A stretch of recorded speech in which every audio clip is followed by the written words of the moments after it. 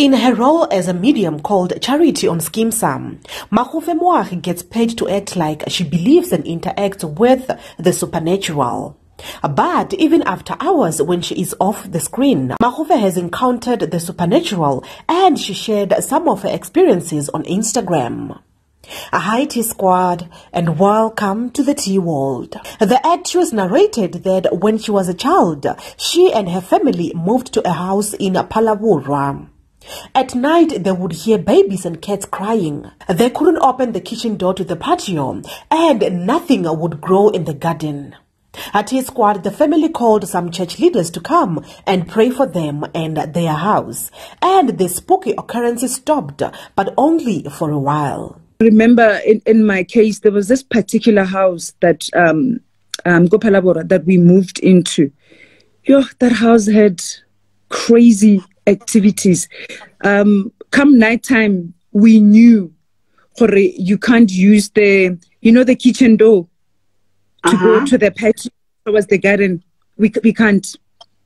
There was just there was just this funny energy. We couldn't grow anything in the garden, as if guys.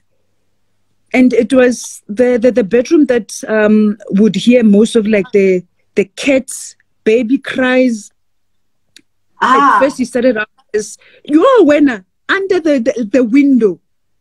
Like you just know it's gonna be a long fucking night when that thing starts meowing or crying. How did you guys get rid of it then? How did you get rid of it?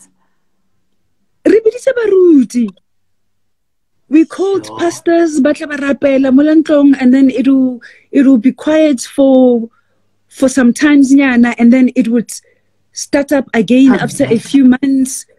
It was crazy, and you try to find a way to block it out in your mind, but when it starts, you just fuck.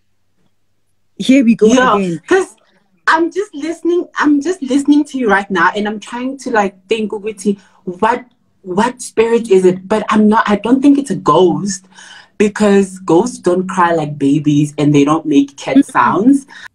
Makgofe also shared that she was once bewitched by a friend when the friend borrowed a skirt and used it for some voodoo. A week after, spooky things started happening to her. The actress said men could not connect with her because her friend would become her when she wore the skirt.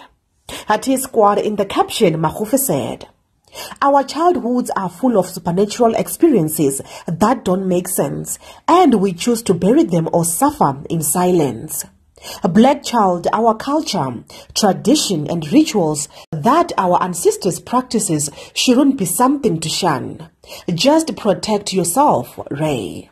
At his squad, I would like to hear from you. What do you believe in? Do leave your comments down below. I love you.